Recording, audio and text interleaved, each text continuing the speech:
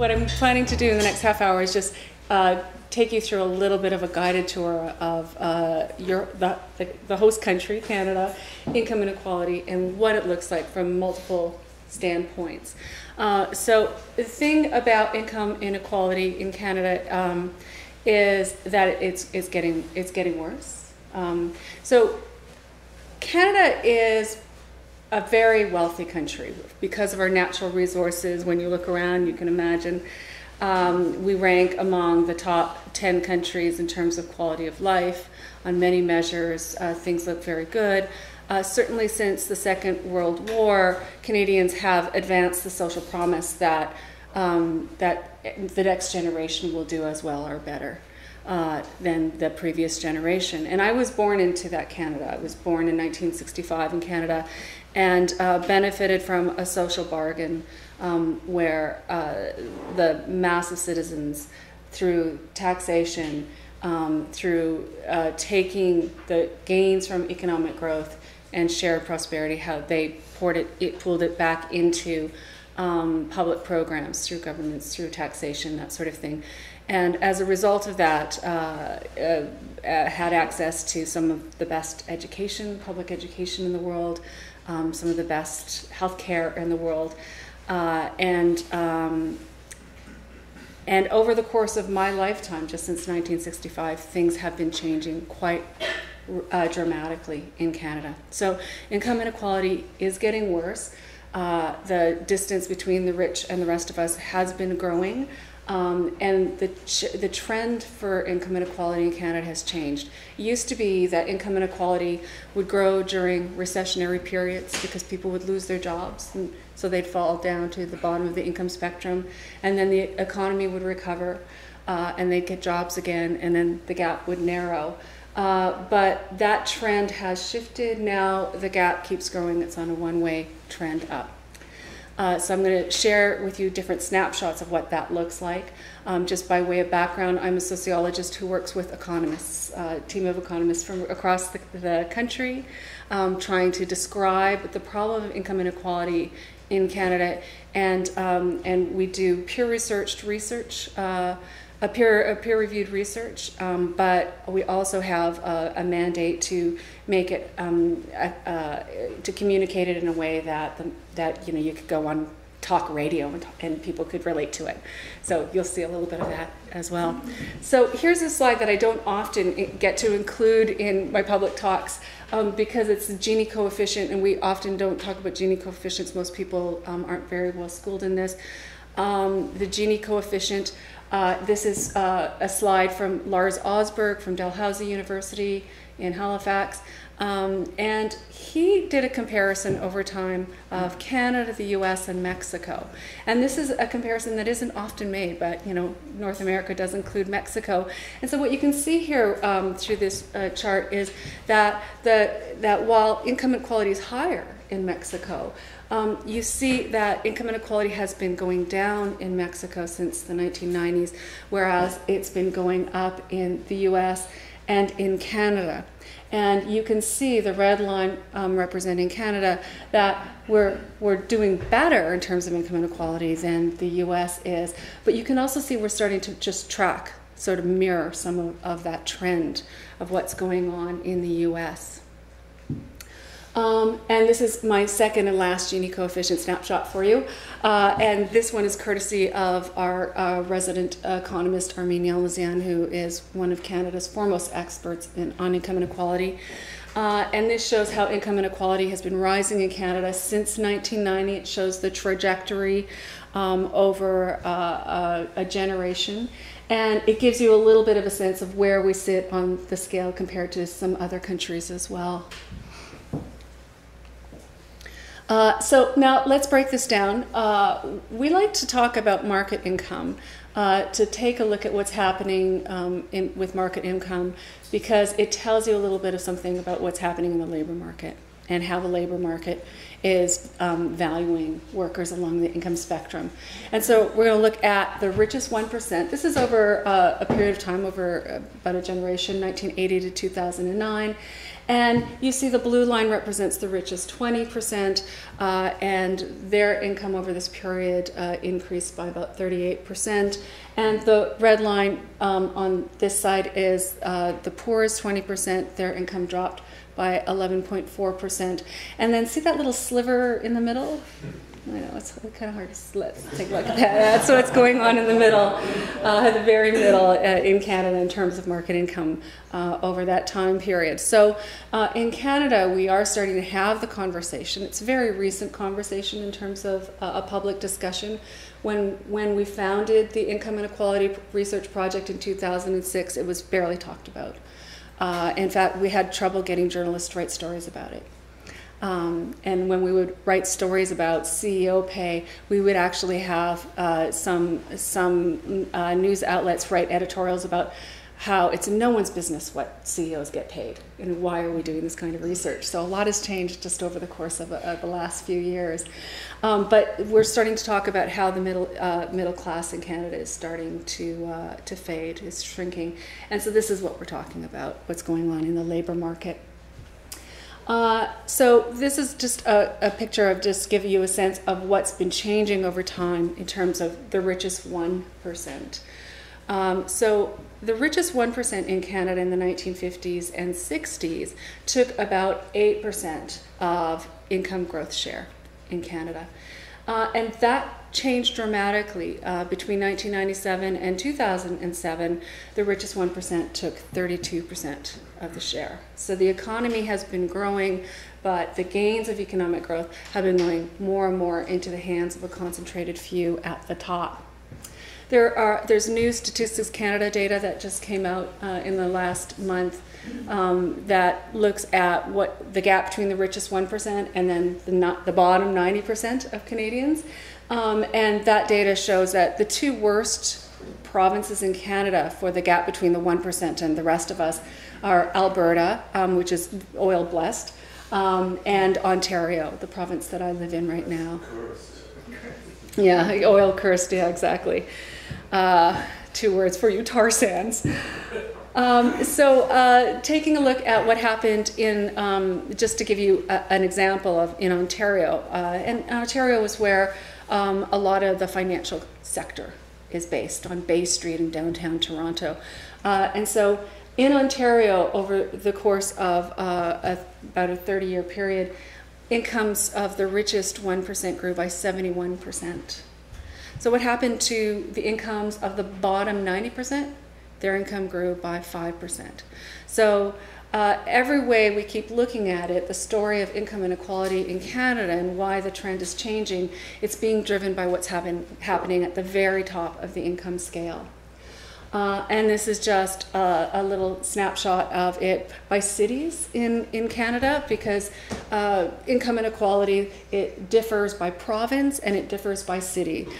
So Calgary, which is sort of the oil capital of Canada, you see that the gap between the richest 1% and the 90% is greatest there. And then Toronto comes in second, and Vancouver, this beautiful city, comes in third.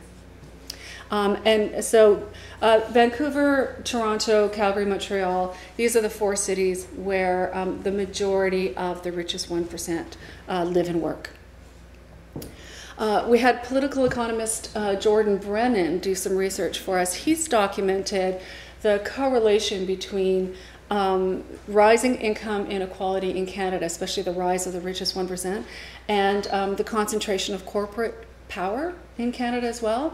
And so he looked at the top 60 firms. In the 1950s, their share of income in Canada was 2%, and by 2006, their share had almost tripled. So, we're starting to document new correlations about what the relationships are at play behind this phenomenon. And so wealth is also highly concentrated in Canada.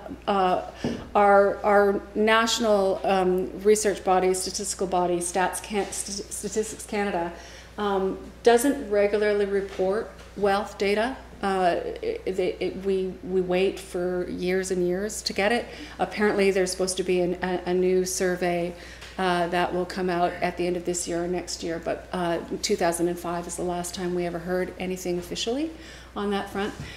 So I just pulled a sample thing from Forbes magazine. 25 Canadian families or individuals hold more than $1 billion in assets in Canada, according to Forbes magazine. And then the flip side of this is what's happening to the majority of households in Canada. And, you know, because of those flatlining incomes in the middle, what we're seeing is that household savings rates are going down, and that Canadians are carrying record high household debt, so much so that the Bank of Canada Governor Mark Carney has repeatedly warned that this is our hidden problem, our hidden bubble out there, and that we neglect it at our peril. So average incomes have flatlined, and there are a few things informing that. There are less secure jobs than there were even 20 years ago. There are fewer union jobs, although our unionization rates are still higher than they are in the U.S. We are starting to see a decline in that, and we see the rise of precarious work in Canada, and that's speeding up, especially since the 2008 recession. So here's another picture for you. Considering the precarious nature of Canada's middle class, this picture to me is troubling. We wanted to map out the arc of inequality in its relationship with the unionization rate over time. So this is from the 1940s to 2007. And so you saw that the richest 10%, you see they represent the red line, and then the unionization rate represents the green line. So you see this interesting convergence, and then after the 1990s, a new trend. You see the richest 10% gaining in terms of income, and you see a decline in the unionization rate. Of course, income inequality has a face. It's experienced differently by different people depending on where you live, depending on whether you're a woman, whether you're a racialized Canadian, whether you live with a disability, and whether you are a First Nations person. So in Canada, women still make only 68 cents per every man's dollar. So we still have a fairly significant gender pay gap, even though the vast majority of women, and even the vast majority of women with children under the age of 12 are working in the workforce. And so the gap is worse for racialized Canadians, it's worse for immigrants, it's worse for first-generation immigrants, it's worse for second-generation immigrants, and for First Nations people. So we had our economist David McDonald team up with an Aboriginal research analyst, Dan Wilson, to look at First Nations income inequality in Canada. And the gap is so big in Canada that they said at this rate, unless we do something radically different, it wouldn't disappear for 63 years. And that would just be for First Nations to catch up with the way things are right now. So clearly all signs point to different strategies need to be in place. And I just wanted to give you a sense of what First Nations income inequality looks like in Canada, because we're on this beautiful, lush campus, and we drove by multi-million-dollar homes. Some of the richest 5% live in this area. In many Aboriginal reserves in Canada, they live in shacks. And this is what the water looks like. There's that's not lemonade, that's water. There's boil water orders across reservations across Canada. We're one of the top 10 or 12 wealthiest nations on the planet. So what we really do have here is an underlying ongoing problem reflecting the ongoing impacts of colonialism. So, income inequality is also about where you live and the quality of life. And it looks different by neighborhoods. So this is a picture of of one of the poorest downtown neighborhoods in Toronto. Regent Park. It's one of Canada's poorest neighborhoods.